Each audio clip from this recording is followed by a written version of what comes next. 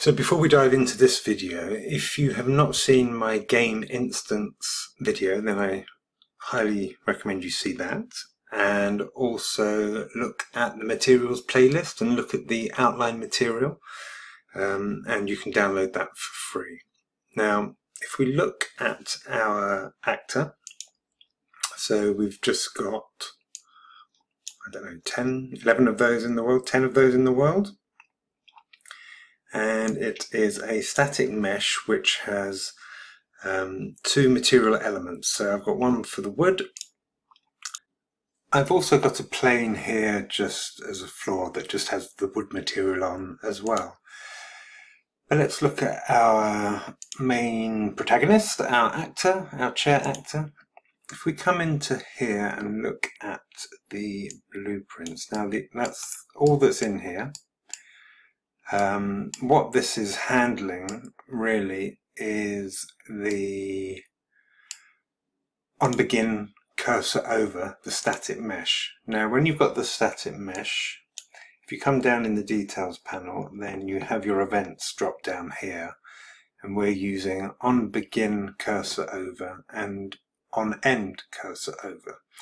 So when you drag those out and you want to start using them, they won't just work out of the box. You also have to enable mouse over events and use this node in conjunction with your player controller. Get player controller into enable mouse events.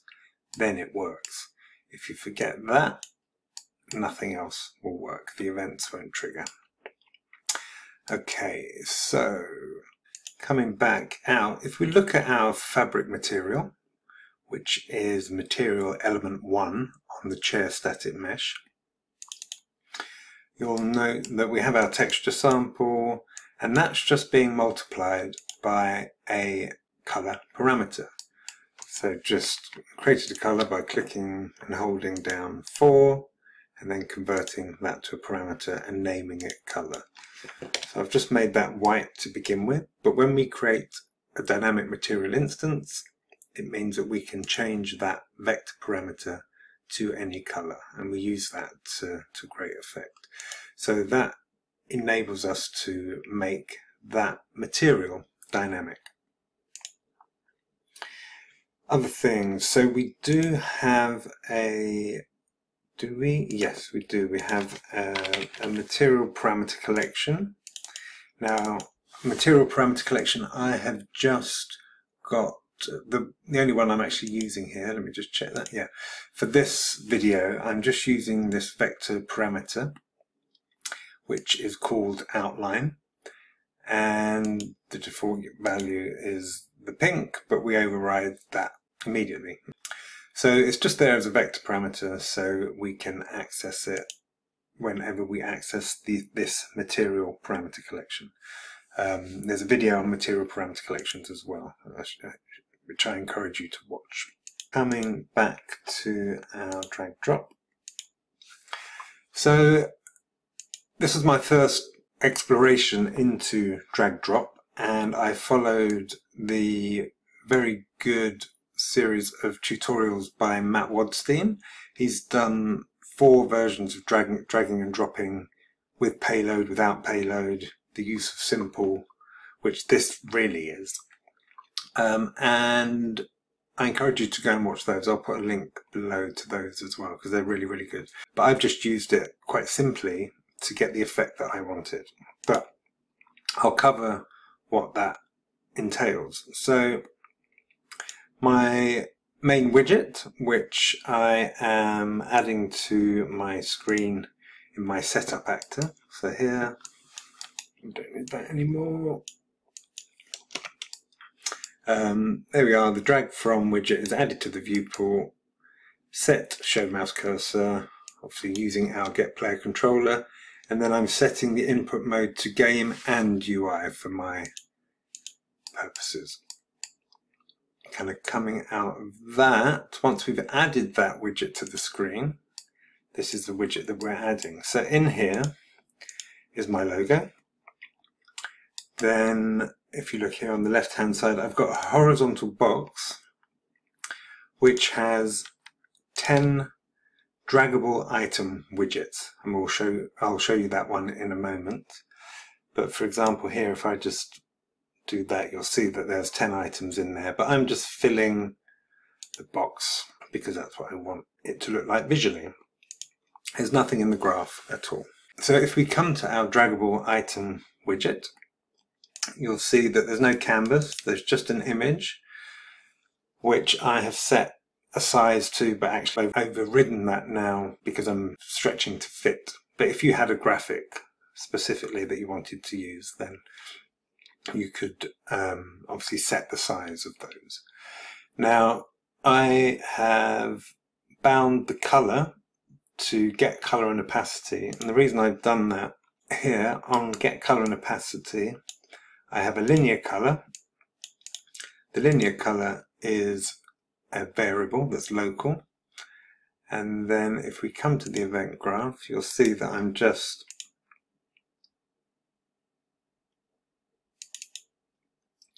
on construct setting a random color, as mentioned in the explainer video. So because this fires 10 times on each of those each color's different. So on event construct, I am just creating a random color into that linear color parameter, which is then bound to the render color and opacity of that image. Now, what else is going on in this graph? So we'll come back to this in a minute because this event is called event on drag cancelled. But we're getting ahead of ourselves a little bit, and that's the bug fix that I pointed out in the explainer video. Trace complex, that box needed to be checked. Anyway, let's look at what else we have here in our functions. So you'll note that under functions we have on mouse button down and on drag detected. Now if you've watched the Wadstein videos, you will know that you need to come here and go to override and select on mouse button down. That's the first one that we used. I can't see it. I'll click into it. That's redundant now. A bit of spring cleaning as we go.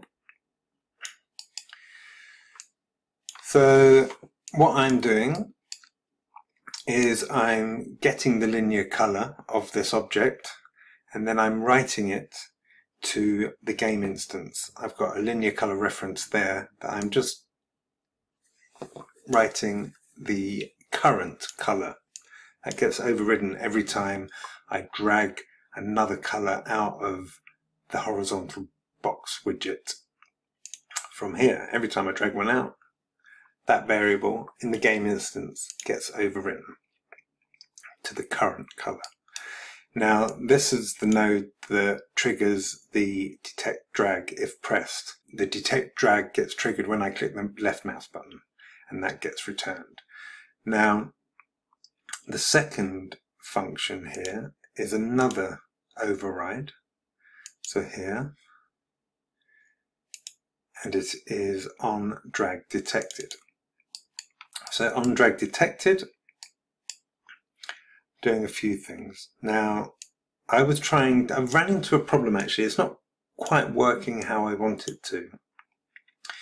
You see, because when I drag the color out, I wanted to have the drag visual of the droplet, which I have, but then I still wanted the mouse to interact with the world, and by dragging it out, it seemed to disable that, because I wanted that outline to give me, as the user, a bit of feedback that I'm aiming in the right place, basically.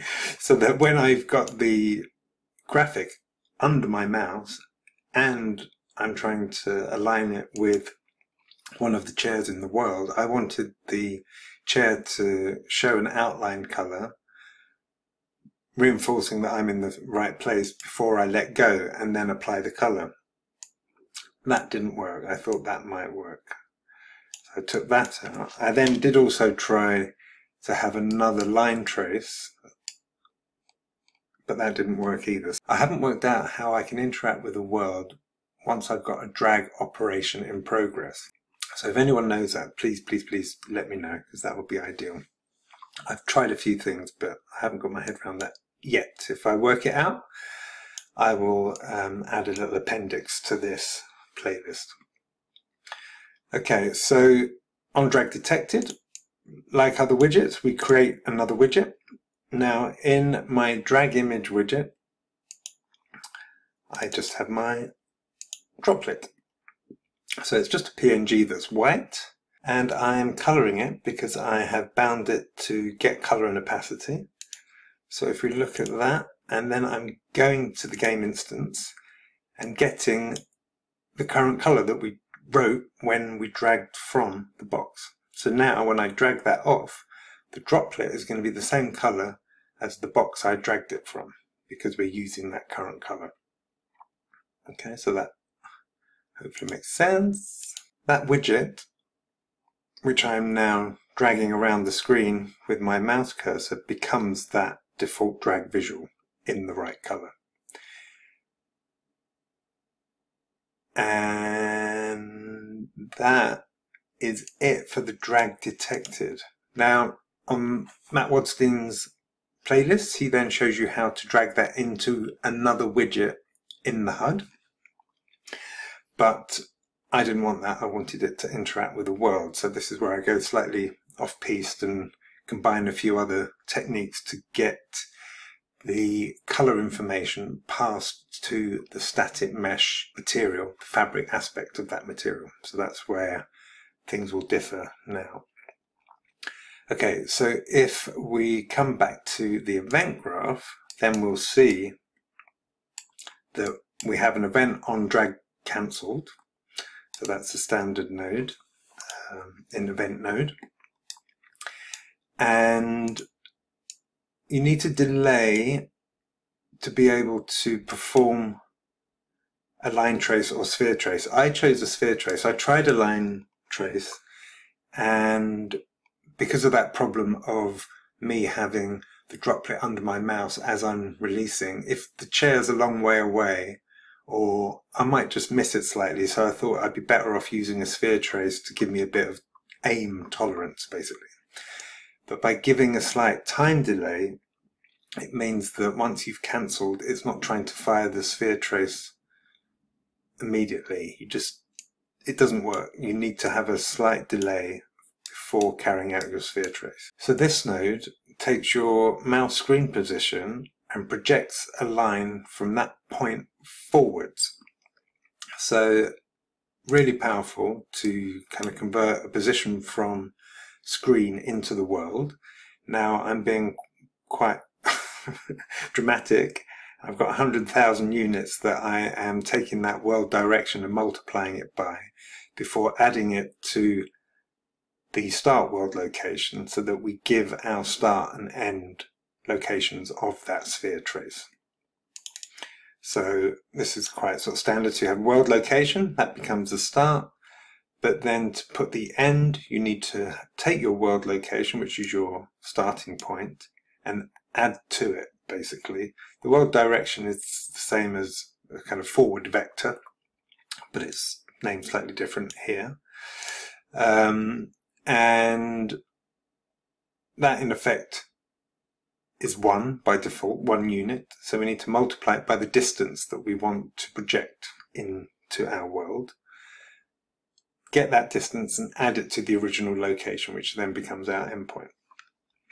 So I'm doing a radius of 0.3, so not massive sphere trace, but just gives me a bit of tolerance, as I say. I'm using the visibility channel. And trace complex, that was the bug I was getting where I was dropping the color droplet onto an overlapping mesh if there was one in the background, but because this sphere trace was in effect tracing simple, it just drew a big rectangular box around the mesh rather than a tight complex collision. So by tracing complex, it just meant that if any of the two chairs visually overlapped and I tried to color one that was behind, the one in front wouldn't accept the droplet. Anyway, so sphere trace by channel. So we have a return value. So if that is true, then do this. So we have our out hit. We break our hit result. And then we want to make sure that we are working with the right actor. So hit actor, we take as our object into a cast. So we're casting to chair blueprint, which is the name of our blueprint here, chair blueprint. So we're seeing if our line trace is hitting a chair, basically. And if that's true, i.e. not failed, it carries across, and we're getting the static mesh, creating a dynamic material instance of element 1. Element 1 is the fabric material. So I'm leaving the wood in this case. So if you wanted to change the wood, you would have element index 0, for example. So the linear color, which is the one that we have created when we have randomly selected a color on construct when we're adding these child widgets to this parent. So that linear color becomes the set vector parameter value of the material. Static mesh, element 1 material, which is the fabric, linear color, which is the random one that we created, and we are changing that set vector parameter value.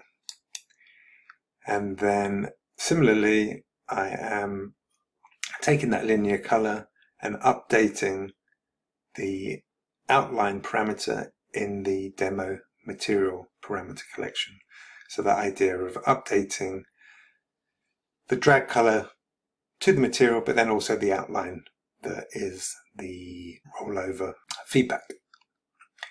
So just going back to our mesh, our chair, just to reiterate this point, because this will make sense now. So once we've changed the color of the material,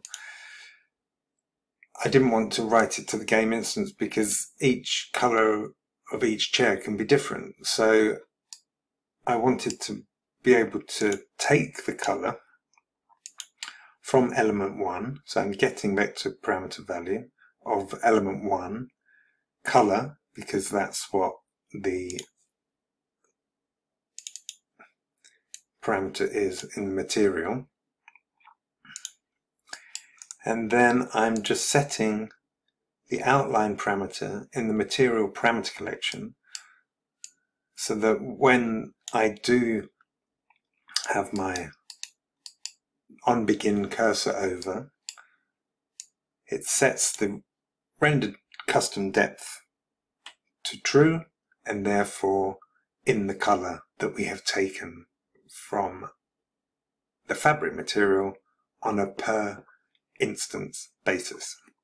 So there we have it, droplets affecting the fabric.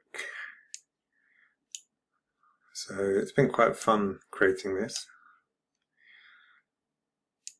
And getting the hub to interact with the world. Anyway, I hope you enjoyed that.